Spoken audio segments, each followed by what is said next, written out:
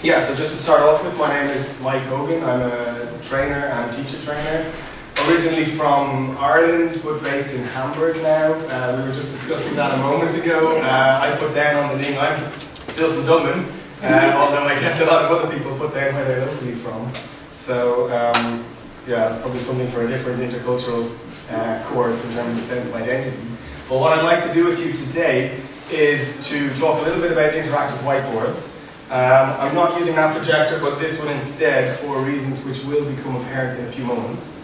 But before we do, has anyone here ever worked with or seen an interactive whiteboard? Yeah? Seen it? Worked with it? No. Okay. I've written on it. Okay, you've written on it without the interactive bit on. Okay. Well, basically, they look something like this. Yeah. And it's something which you can plug into the wall, and it allows you to project whatever you've got on your computer onto the wall, and then this surface then becomes interactive so you can move things around. A disadvantage of these, or the obvious one, people have been speaking about costs a lot today. How much does it cost? How much is it going to cost me? Anyone have any ideas how much an interactive whiteboard costs? €1,000, 600 euros. 2,000. Yeah, kind of the cheaper low-end ones start maybe around 1,600, and they might go up to around 3,000. So that automatically makes it difficult for a lot of us to be able to use one. I was kind of paying attention to the show of hands earlier on in terms of who's a freelancer and who works in a school or for a school, but generally the only people who can afford that type of interactive whiteboard are schools, and then schools whose students come mostly to them. So it makes sense to have this investment in a classroom which is static and always there. Now, I teach in a lot of different companies, so I'm in a different place every day of the week.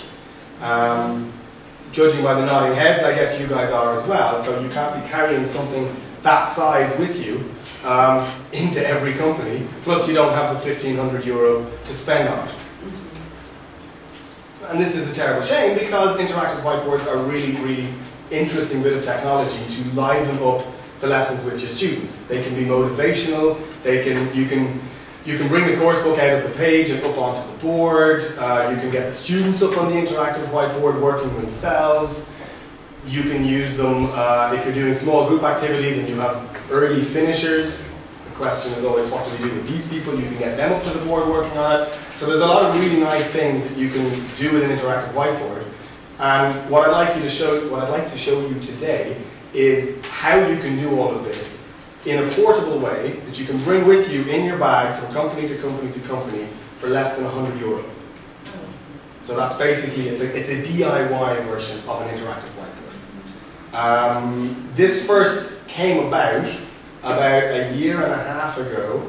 The conference that I think it was Carl made reference to earlier on, the TED conference. There was a developer named Johnny Lee who took one of these things. This is a video game controller from a Nintendo Wii. And he took one of these things and analyzed the software inside it, and also worked out that in the front there's a relatively high-powered infrared camera, so it can see infrared movement. And so what I'm going to do now, I might as well, I'll talk you through how I can set this up and how this works as I'm doing it. On the handout there's a very basic step-by-step guide which tells you everything you need in terms of hardware and software and how to set it up. And then I'll show you a few practical applications that you can use in your classrooms if you have online access and also if you don't. Because I know we mentioned earlier on as well, in many cases you might have access to a computer or to a projector, but you can't get through company firewalls. So things like downloading videos onto your local computer is also a useful thing to do. Okay, so basically, there's a few different bits of hardware necessary. First of all, this thing is known as a Bluetooth dongle. You may have heard this term before, relating to mobile phones. If you see people speaking with these things around their ears and their phone is nowhere to be seen, the thing is communicating to their phone the information. And so what I need to get my computer to do, if I have an extra USB port, is to communicate with this thing. Okay? This is a video game controller. It's a Nintendo Wii controller. It's known as a Wiimote. This is all going to be in a handout. So you don't really need to worry about writing down anything. If you can follow me, then that's fantastic, because I know that this, in the first instance, I found quite difficult to follow as well. So I'm going to go as slow as I can within the time constraints that we're under. So basically, what I need to do is to get my Bluetooth, this little symbol down here. If you can't see it, it's okay. Again, it's all going to be on the handout. There's a little symbol down here that tells me that it's found my little Bluetooth controller. And I'm going to tell it to look for this thing. So what I need to do now is I need to turn this on by just holding the buttons on. You can see the lights start beeping. So this is now shouting out into the room, is there anyone there? And my computer is about to start looking for it. So hopefully it'll find it now in a second.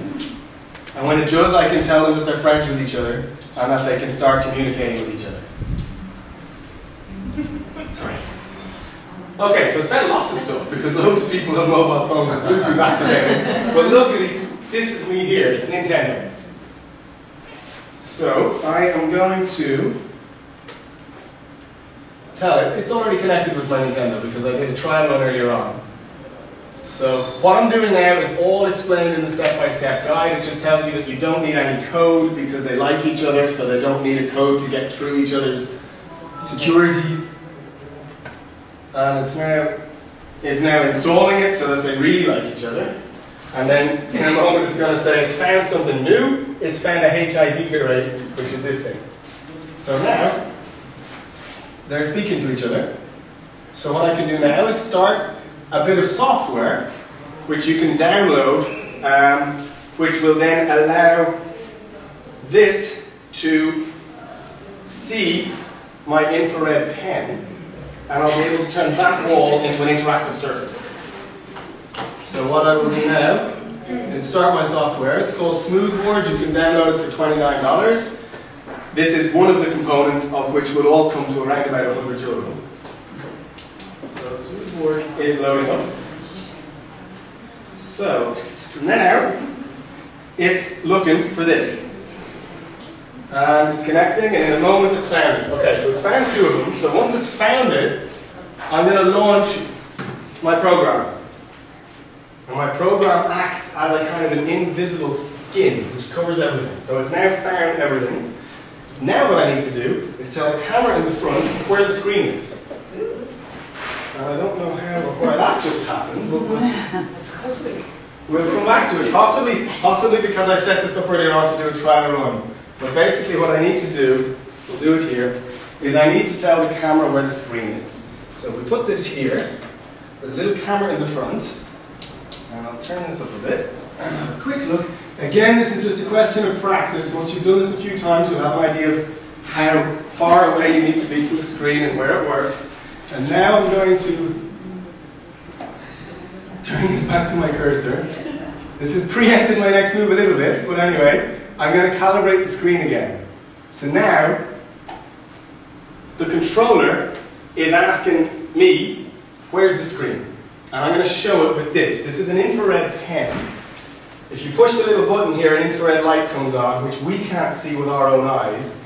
But if you do ever want to check it's working, if you use the camera on a mobile phone and shine the light into the camera, you'll see it quite bright. So this is a little tip on how you can check if your batteries are still working.